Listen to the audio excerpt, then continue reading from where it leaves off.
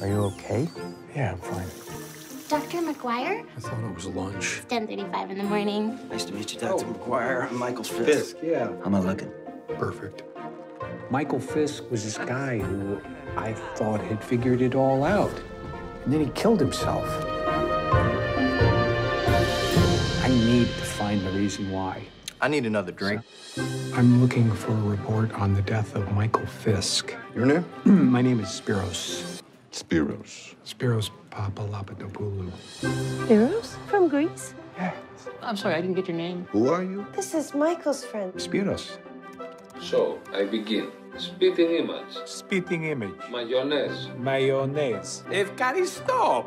Parapoli. You look like a sheep herder. I can explain. How are you? How are you holding up? There's so much to do here. On top of everything, I've got to find someone to finish the bathroom. Perhaps I help. I start tomorrow.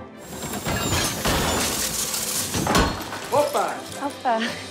Don't say opa. You know you're wasting your time, right? I mean, these cases don't have any answers. Like, this is some serial killer type stuff here. Ms. Fisk, very sorry for your loss. We investigate all suspicious deaths. It seems that Mr. Fisk may have been stalked. This has got to end. What would Socrates say now, Michael Fisk? You're the one with the unexamined life, not me!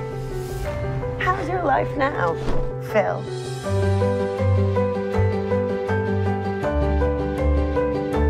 There's more to life than everything, and maybe he only realized that once he had it all.